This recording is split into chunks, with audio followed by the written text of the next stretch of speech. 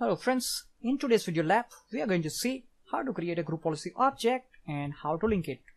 First of all, let's understand what is group policy.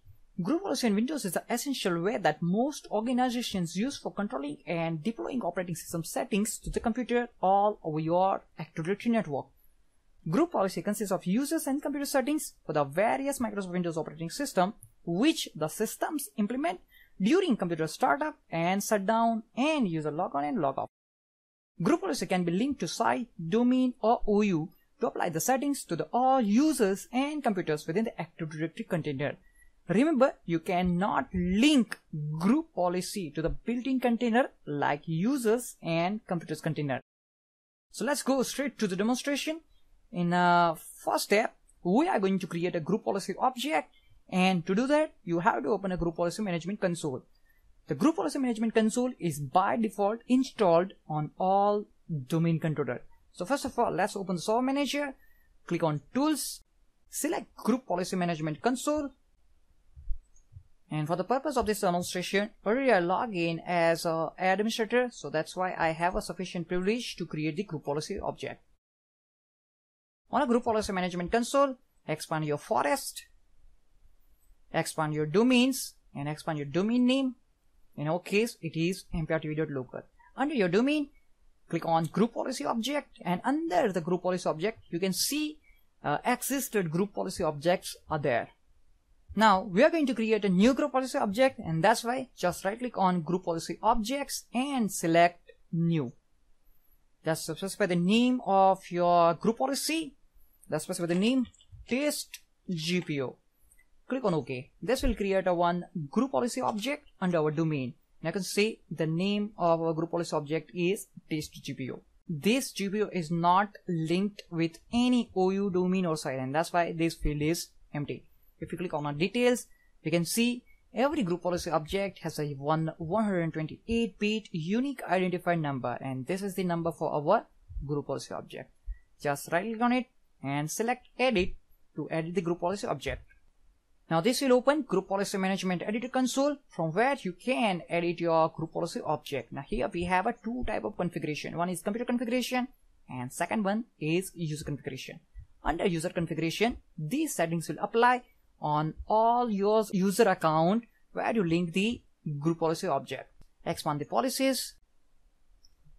Under expand administrative templates, and just for a testing purpose, I'm going to set a policy for personalization. Prevent changing theme on our client computer. Just double click on it and this will open a console.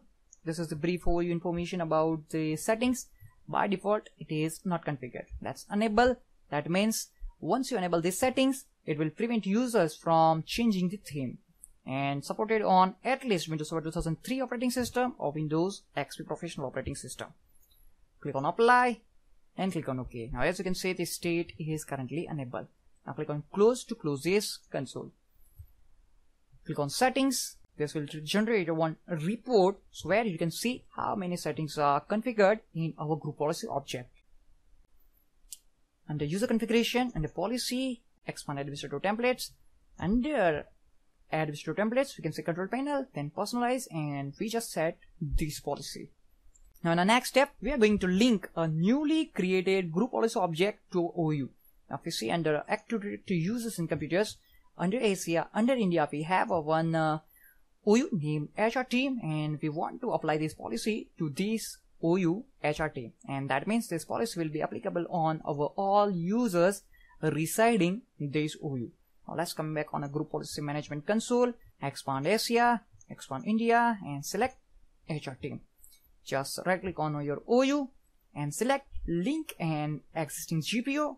Here we have a total 3 group policy object on our domain. That is default domain controller policy, default domain policy, and newly created group policy named Test GPO. Select the Test GPO and click on OK. Now, as you can see, the precedence order of this group policy object is 1. And if you click on a Test GPO and if you click on a scope, you can see this Test GPO is currently linked with HR team OU. You can link GPO to the AD sites and domain in the same way that it's possible to link them to any OU. the GPO settings will be applied to Active Directory objects that fall in the scope. So in this example, any user account located under HR team, the policy will be applied on them. Now let's check on a client computer. Now as you can see, under HR team, we have a user named David Smith. So on a Windows 10 client computer, I'm going to log in with the user named David Smith. So now let's log on with our user named David Smith and specify the password and then hit enter. Now we just logged in with our user named David Smith. Now if you want to check which policies are applying on user, that time you can run the command rsop.msc.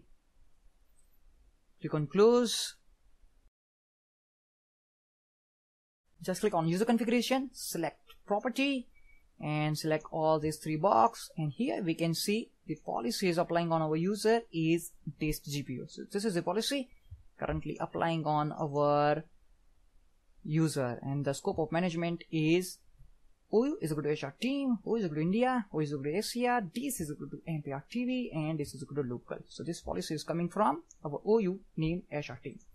Now let's try to set a new theme on our Windows 10 computer. Just right click on it, select personalize, click on themes, click on theme settings, and as you can see, we are not able to select any theme on this computer. One or more settings on this page has been disabled by the system administrator, and that's why we are not able to change the theme. So in this way, we can create a group policy object and then we can link them to a particular OU in Active Directory. Thanks for watching this video.